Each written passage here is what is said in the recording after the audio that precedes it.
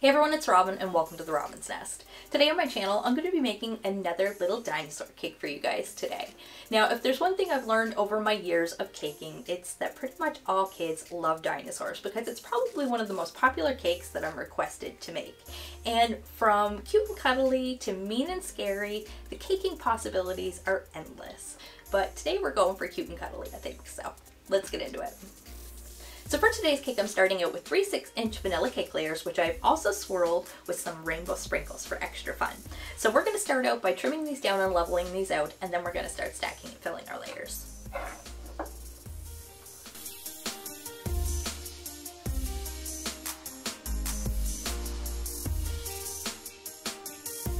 So when it comes to cake boards, I like to use one that's actually quite a bit larger than the cake itself. So that way there's lots of extra room around the sides for any decorations or a name or anything else I might like to add. So for this cake today, which is a 6-inch, I'm going to be using a 10-inch round cake board. And we're just going to be filling our layers with some vanilla American buttercream that I colored with a little tiny bit of blue.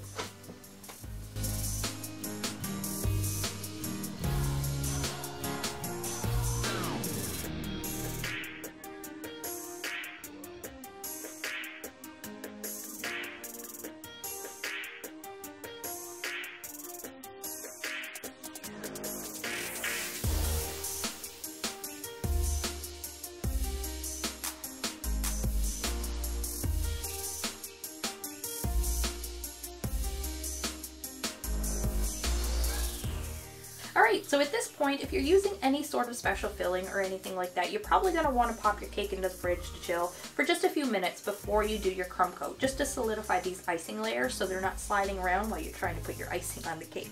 But I'm not using any fillings today, so I'm just going to go ahead and start my crumb coat. And we're just going to be using the same blue vanilla American buttercream.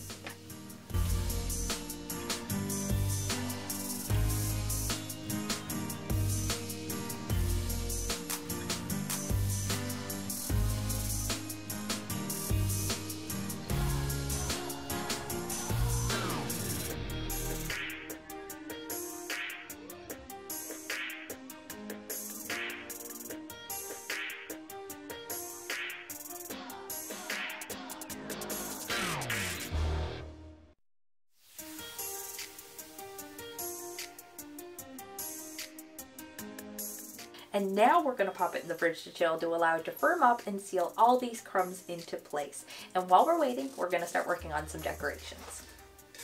So the first decoration we're going to work on is going to be our topper, because this one's going to need the most amount of time to dry. So as you guys can see, I've drawn up this cute little volcano topper, and it's exploding, and it has a little number 2 on the front for the birthday boy's age. So in order to make this, what we're going to do is add some Tylo powder to our fondant. We're going to roll out all the different colors that we need, use our stencil to mark off the pattern, cut it out with an X-Acto knife, and then we're going to piece all those little pieces together. And once I've got it together, I'm going to add a little flower wire to the back of it so we can use this to attach it to the cake with.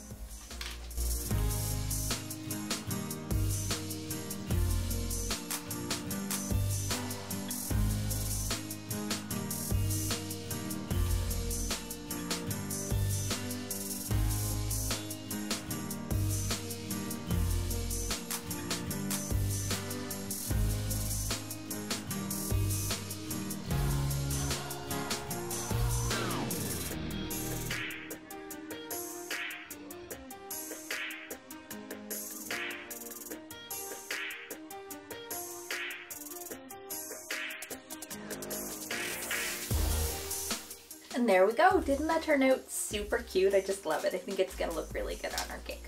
So now we're going to set this off somewhere to dry and firm up, preferably somewhere warm and dry, so it'll get nice and hard for us when we stand it on top of the cake. Alright, so the next thing we're going to work on is our little dinosaurs, and I have a few different ones drawn up here that we're going to make. And we're going to do these ones a little bit differently. I'm going to roll out the fondant and we're going to cut out the whole shape of the dinosaur. And then I'm just going to use some watered down gel food color and a little paintbrush to paint all the details on.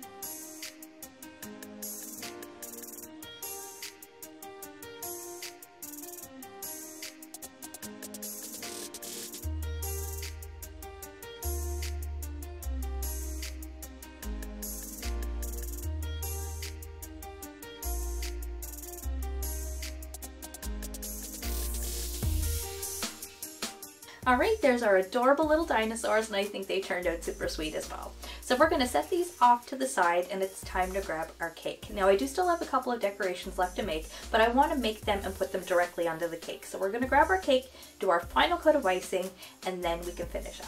Okay, so our final coat of icing is actually going to consist of two separate steps. The first being to cover our entire cake in another coat of this nice light blue, which is going to represent the sky.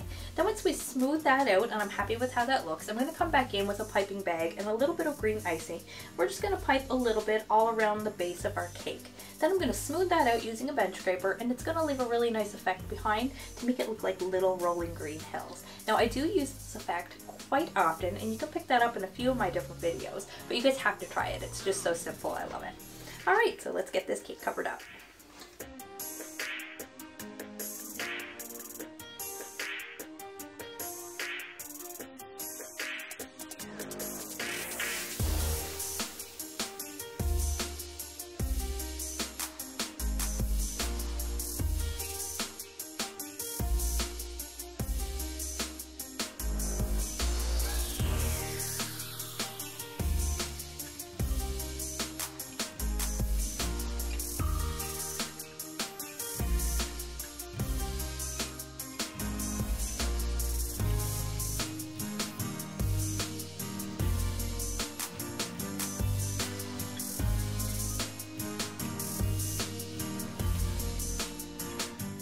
And voila, doesn't that look awesome, guys?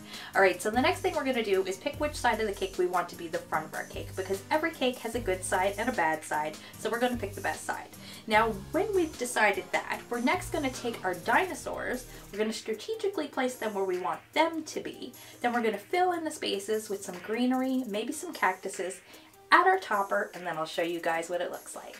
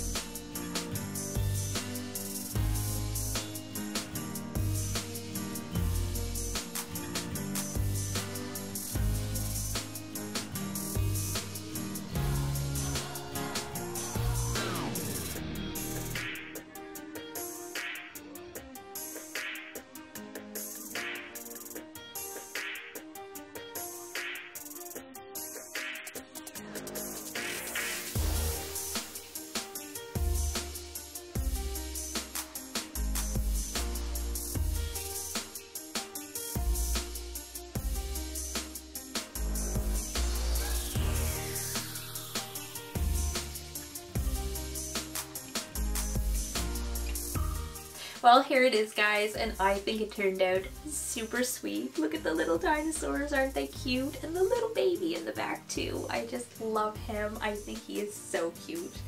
And it's bright and it's colorful, and I think it's a perfect cake for a little boy turning 2. Well, that's it for today, guys. I really hope you enjoyed the video. If you did, you know what to do. Hit that big thumbs up button and leave me lots of love in the comment section too. And if you haven't done so already and you enjoyed the video, don't forget to hit the subscribe button and ring the bell to receive a notification every time I post a new video. Thanks for watching, guys. Bye!